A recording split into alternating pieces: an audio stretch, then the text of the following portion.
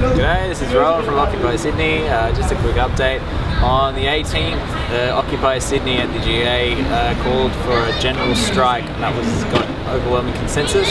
So we are in the planning stages for a general strike in Sydney. We're liaising with other institutions and groups around. We've had a few working groups about it.